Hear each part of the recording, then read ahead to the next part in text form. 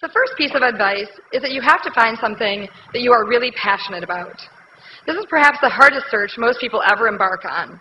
For me, finding my passion started with science camp. Yes, that's right, I said science camp. I am that big of a nerd. I can't even tell you how much fun the non-Newtonian fluid fights with cornstarch and water were. But I digress. The summer after my senior year of high school, I got to attend the National Youth Science Camp, and it was an amazing place filled with amazing people. But one person was more amazing than all the others. His name was Zoon Win. Zoon was a brilliant guest lecturer. He was a medical doctor and postdoctoral student at Yale, and he gave all of us campers brain teasers and puzzles that kept us riveted for hours. One afternoon, while a group of us were going on and on about Zoon's brilliance, one of the counselors jumped in and said, "You know, you have it all wrong. It's not what Zoon knows, it's how Zoon thinks." The counselor went on to point out that what made Zoon so amazing wasn't the facts that he knew, but rather how he approached the world and how he thought about problems.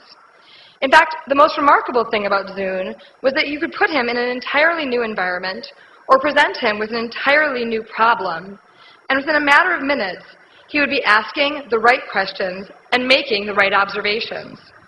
And from that moment on, perhaps more than anything because Zoon's name almost makes the phrase sound like a Chinese proverb, the phrase, "It's not what Zoon knows, but how Zoon thinks," stuck with me.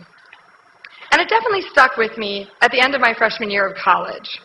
I was sure I wanted to be a doctor and had taken tons of chemistry and biology courses, which of course amounted to flashcards. Flashcards of chemical equations, flashcards of phyla of the animal kingdom. I'm sure many of you out there are glad to be putting behind you what was hopefully your last set of flashcards. But for me, I was memorizing facts, and I was good at memorizing facts. But I had this nagging voice in my head saying, "It's not what Zoon knows, it's how Zoon thinks." Around that same time, I had taken an introductory computer science course to fill a requirement, and I found it exhilarating. Every week was a new problem. Every week was a new way of thinking about a new problem. I loved the logic of it, the reasoning. I was hooked. And then building on that, I found something called symbolic systems, which was a major that blended philosophy, psychology, linguistics, and computer science together. It was the study of how people reason. How better to learn to think like Zoon than to study how people reason?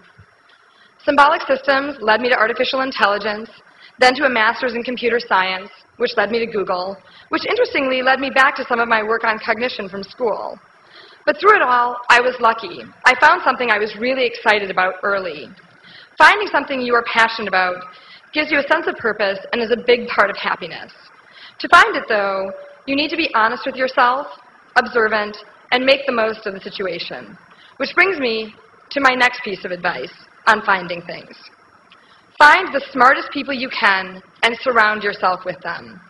Working with smart people means that you'll be challenged to do your best. You'll have to strive to keep up with them, and as a result, they will elevate your thinking. When there are better players around you, you get better. I first noticed this when I was growing up. I had a friend, Laura Beckman. Laura tried out for the volleyball team her junior year of high school, and at the end of the tryouts was given a hard choice: bench on varsity or start on JV. Most people, when they're faced with this choice, choose to play and will pick JV. Laura did the opposite. She chose varsity, and she benched the whole season. But then an amazing thing happened. Senior year, when she tried out, she made varsity as a starter, and all the JV starters from the previous year benched. And I remember asking Laura, "How did you know to choose varsity?" And she said, "I just knew. I just knew if I got to practice with the better players every day, I would become a better player, even if I didn't get to play in the games." How does this sporting example relate to smart people? I deeply believe that the same thing happens intellectually. When you surround yourself with smart people, they challenge you to think harder and in entirely different ways. My quest to find and be surrounded by smart people is what brought me to Google. When I was looking for a job as I graduated, I chose my job based on where the smartest